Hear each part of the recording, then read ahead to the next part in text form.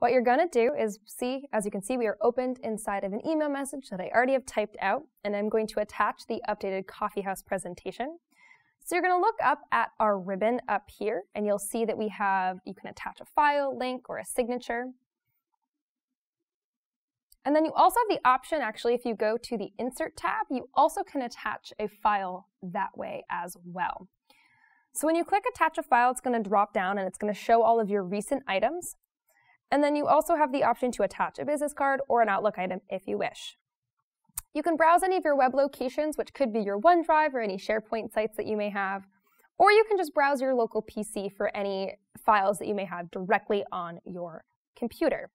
So for me, I'm going to go into browse into my web locations and head into my OneDrive.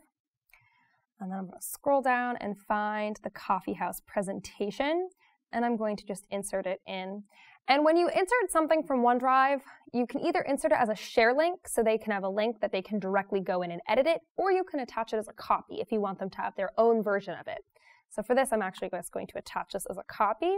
You can see that it appears there.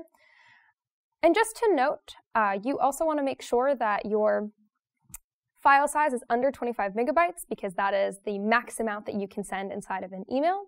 And then when you're all set with that, all you're going to do is hit send. And that's how you attach a file to an email. We hope this video helped. Make sure to click the thumbs up and click the subscribe button right here. And click the link above to check out our Limelight classes, a free virtual live training. See you in the next video.